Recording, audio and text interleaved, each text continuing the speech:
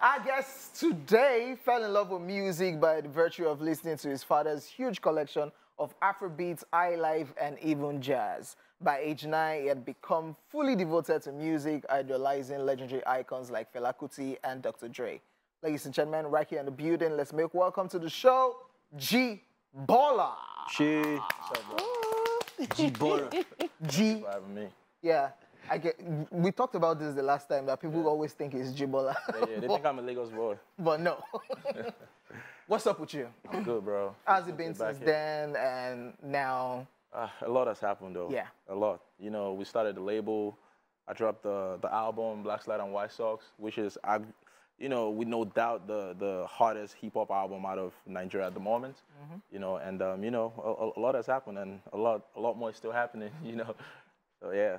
Nice. So tell us about your style of music. I mean, from your bio, you were influenced by lots of things, Afrobeats, your father's collection of Afrobeats. So tell us about your own choice of music and why you stuck to your own genre of music. Yeah, okay. Actually, I grew up like, my dad was always listening to Afrobeat, but personally, I loved rap music. You know, I grew up like just indulging in rap culture, and that really influenced me growing up. So it's only right that I was doing rap music, even if I still do Afrobeat on the side, but hip-hop was my major influence, you get me? So it's just like, it's just been like that from day one. And my dad always listened to Afrobeat, and he used to like DJ. He used to have like a lot of collections, vinyls, Osadebe, nice. All these guys, Fela Kuti, all the classics. So until date, we still have like the vinyls and all that. Wow. Yeah. Nice. So that's how it started for me. And then, I went into music. It just became like, I never like said like, I want to do music. I just saw myself like doing it, just growing up like that. How was your father's reception to you doing music? At first, it was hard. I remember one time, one time we fought. He kicked me out of the house. No way. Yeah, it was terrible, bro. But then he saw like he couldn't take me out of it, and then he started supporting me. One time he sent me money to even shoot a video. No way. Yeah. May he rest in peace now, Sha. I wish he was alive to see what we're doing with the music right now. You're doing great. He would definitely have him proud. So I'm wondering now, the rest of your family, how did they take you doing music? And because I mean, it's been your dad. He was a music lover, but how about everybody else in your family? Yeah, everybody else, like, I remember when I started, because like, when the dad is the captain of the house. So if he says don't do this, everybody else is like, follows. Okay, don't do that though. Like my mom, I remember like my mom would be like, I listen to your dad now. Why are you always fighting your dad? This music thing, it'll put you in trouble. Yeah. But now, my mom is super proud. I'm so glad like she's alive to see what I'm doing, the music, like, and she's benefiting from it as well. My whole family is like super supportive of my project. My elder sister is actually my manager. She runs the record label for me. So yeah, like everybody is on the ship actually. Nobody's left behind. Let's talk about. You were based in Russia. Yeah. Are you?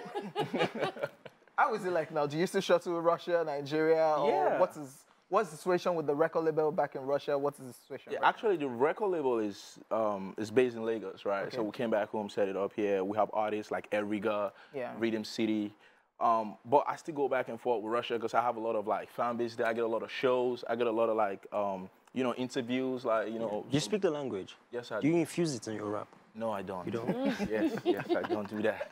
It's like culture vulturing, How would you feel if a white guy come and start speaking Igbo or Yoruba? You're like, what was this? Like, what are you trying to steal out? Yeah, but we don't have the comedians that do that, and they make songs and we don't mind.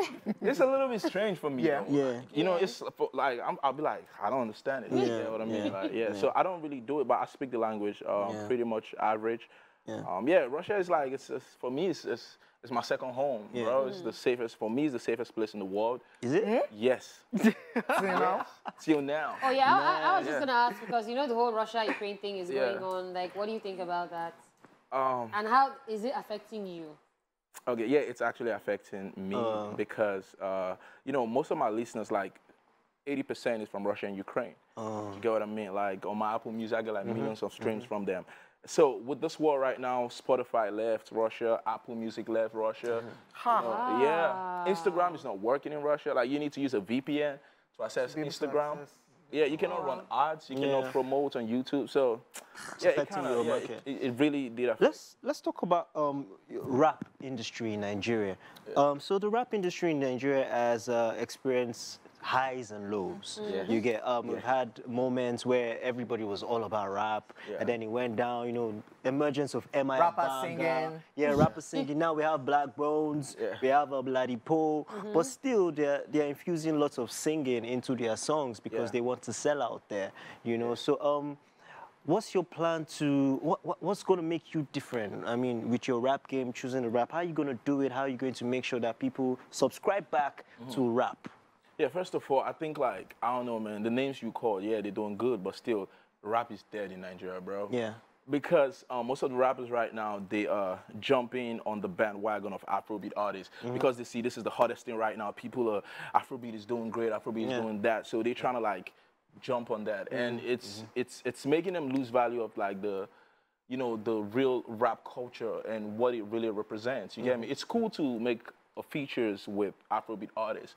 But at the same time, you need to understand what you stand for. You get me? Because if you don't stand for something, you're just gonna fall for anything. You get me? True. So most of our rappers, they really switched so bad, and it's like it sucks. Pardon me to say, it really sucks. That's why I say, like, my tape right now is the hottest hip hop rap album ever. If you haven't seen that, you should go see it. It's called Black Slide on White Socks. Who is that rapper that No cap.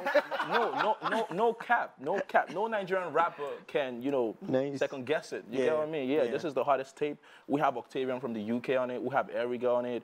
We have Calligraph Jones from Kenya. Yeah. Like, this is literally the hottest rap. I can back it up. You feel me? Like, for real. So yeah, what we're doing with the rap, we're really coming to, like, change it. You know, with the style, with the music, with the lyrics. You know, with the movement. We're really trying to, like, revive hip-hop culture in Nigeria. Because, like, back in the day, right, big shout out to M.I., yeah?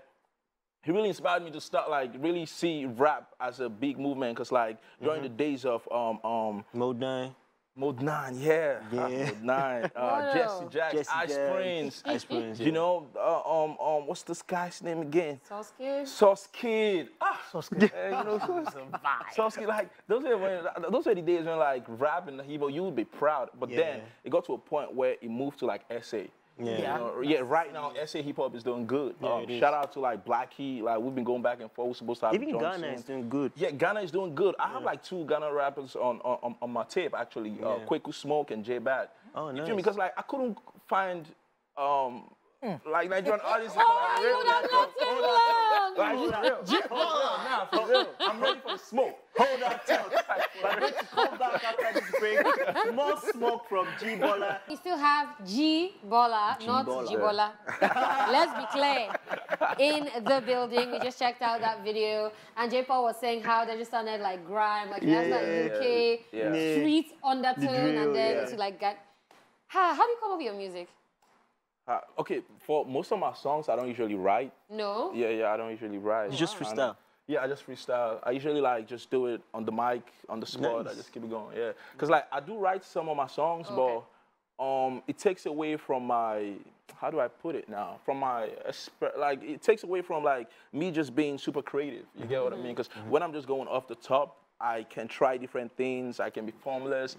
I can just, you know, do some things that would even wow me, you know.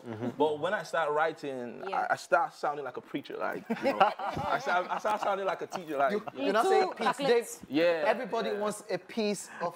Everybody wants a piece of Pete. No, you know? OJ, it's not flames. You know what? Let's give OJ some lectures. OJ, don't be the Nigerians. OJ, everybody wants a piece of do me a favor. OJ, don't join the Nigerians. He said, no, let him do us a favor. OJ has been feeling like a rapper on this show today. He looks like one, though. You say? He's got the swag. He's not one. You say? So please give him some lessons. Problem. Give him some lessons. Looks like a trapper.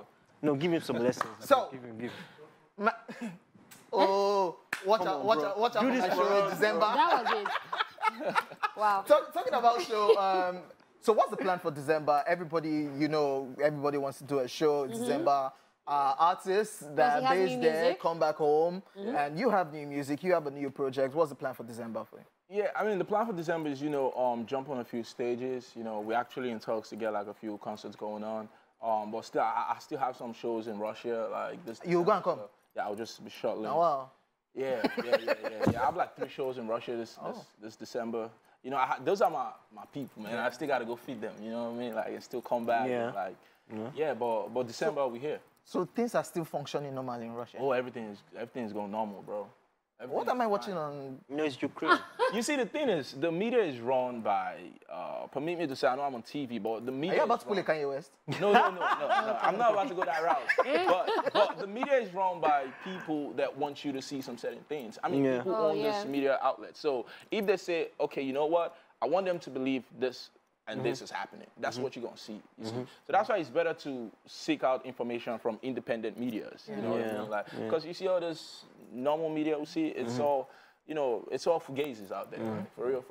All right. Let's talk about your fashion. I'm intrigued by your fashion already, and then I've seen your video. So how do you describe your fashion? What do you, like, do you just wake up and you just, you know, put things together? How do you describe your fashion? Yeah, for real though. I don't have, like, I never use a stylist in my life.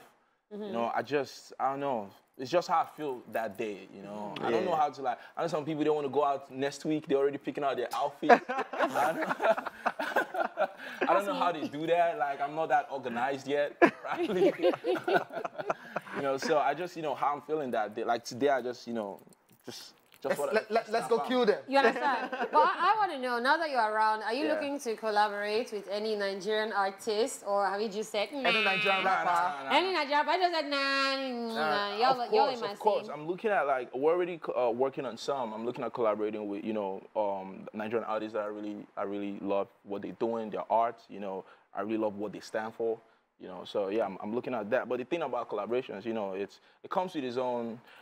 It's sketchy, you know. Sometimes you want to release the song, you need to clear it. You need to wait for the person to be ready to release the song. So I'm not really so heavy on collaborations.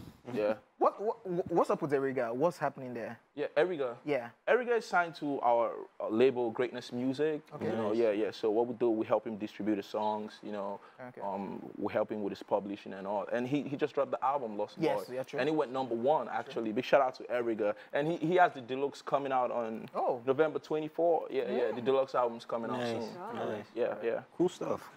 When people get to listen to your project, what's the message that they should take out from it?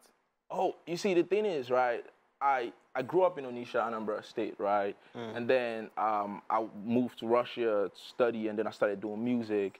And, like, my whole journey has been different. It's not like the typical Nigerian rapper that's in Nigeria making music. I went through a lot of stuff, you know. I went through racism. I went through discrimination. I went through cold. You know, I went through like a lot. I was away from my family for like 5 years. You know, I didn't see my mom, so I went through like real grown man stuff, I would say. So when you listen to my tape, these are the things you hear. My experiences, like real life, what it is to like be in a white community and still strive and chase your dreams. It's no joke. You know what I mean? Like, it's really not easy. Not everyone will go through that and still come out, you know, the same. Sometimes you go in just like, you know, it's like you facing I'm curious though. What's your Nigerian name? Great. No, like your full Nigerian name. Great. My name is Emmanuel Great. Oh, nice. Yeah. Okay, I'm just hoping he names the next project from Onitsha to Russia. Oh yeah, I was thinking about that. That would be cool. He'll be dope. Because I'd be interested Onitsha to Russia. Why? Yeah. He'll pay you for that, by the way. Let's spread markets here. Thank you very much, G Baller, for coming. Of course, we're looking forward to all the greatness that you have.